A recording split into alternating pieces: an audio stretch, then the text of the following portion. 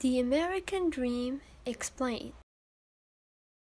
The American dream is the belief that America was the land of dreams, happiness, and freedom, that with hard work everybody could succeed. What does it teach Americans?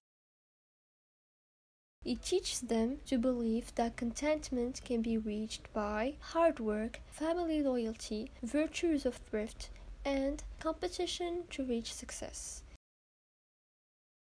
That the American dream is not accessible to all. Brief history on the American dream. The idea of people can succeed through hard work and live happily came with the first settlers who came to the U.S. Puritans escaped persecutions in their country and thanked their God-chosen people to create God's country. This dream was mentioned in the U.S. Declaration of Independence in 1776. People's views on it.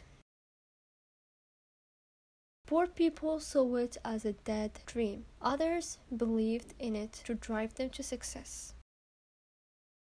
How people defined the American dream.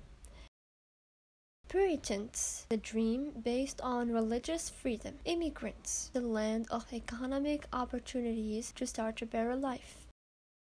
Women, the gender equality. Black Americans saw it as an end of racial discrimination in the U.S.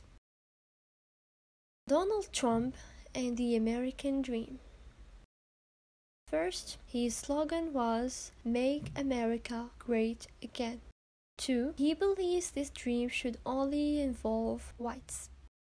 3. He always accompanied his speeches by direct and indirect messages of disrespect towards Mexicans, blacks, Muslims, immigrants, and non-whites.